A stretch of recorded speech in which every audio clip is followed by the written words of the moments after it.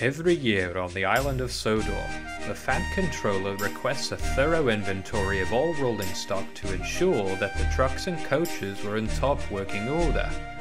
If one was found to be deficient, it was removed from service and replaced with a new one. This year, it was discovered that many of the railway's brake vans needed to be replaced. They were old and worn out, and had been used for many years without much maintenance. Their axles were rusty, and the engines found them hard to move. The engines were excited when they learned they would be getting new brake vans. "We won't have to lug anchors up Gordon's Hill anymore," Percy chortled. "Yes," Thomas added, "no more screechy brakes holding us back."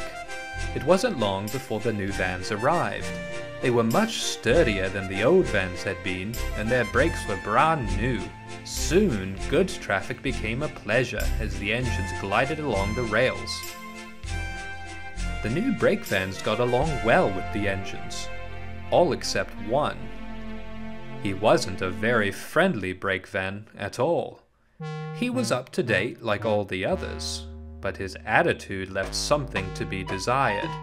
He was rude to the engines, and tried his hardest to rile up the trucks and make them hold back, often making the engines late. His behavior was so bad that the engines would leave him on sidings out of the way to avoid having to use him. As a result, the brake van was something of a drifter. One day, I'm sorry to say that the brake van ended up on Thomas's branch line. Thomas, before leaving with his goods trains, always spoke with the brake van to make sure they knew the route and when to brake. Most vans were pleased to have their engine keep them in the loop, but this brake van didn't appreciate it at all. "You think I don't know the route, do you?" the van shouted.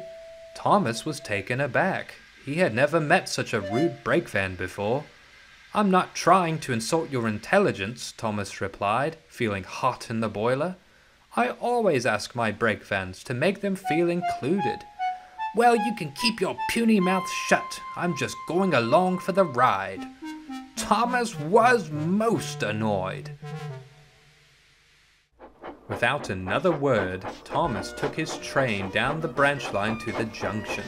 The journey went well at first, but it wasn't long before the van began to snicker and whisper to the trucks. Part of Thomas's branch line runs over the river. After the winter, when water from the melted snow runs down from the mountains, the river is often so loud you can barely hear yourself think. As Thomas passed over the bridge, the brake van took the opportunity to conspire with the trucks. "When we clear the bridge, charge Thomas. He won't see it coming." The river was so loud that Thomas didn't hear the brake van. When Thomas got to the other side of the bridge, he felt the surge of the trucks behind him. "On, on," they cried. Up ahead, the track curved round toward the tunnel. Thomas tried his hardest to slow down, but he couldn't.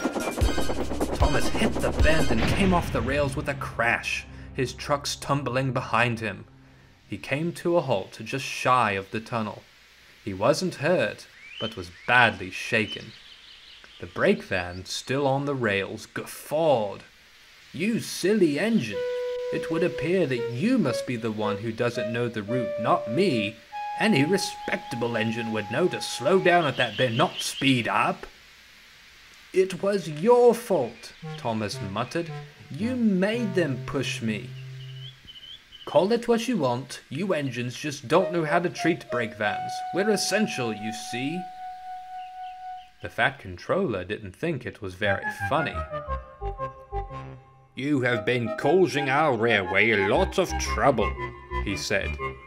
"You have been vindictive and spiteful to my engines, and I will not have that." The van only stared. "From now on, you will stay here in the yards to think about what you've done." The van was perfectly content to sit in the yards for a while, not having to work and not having to talk to the other engines. Soon he would be back in service and ready to play tricks on other engines.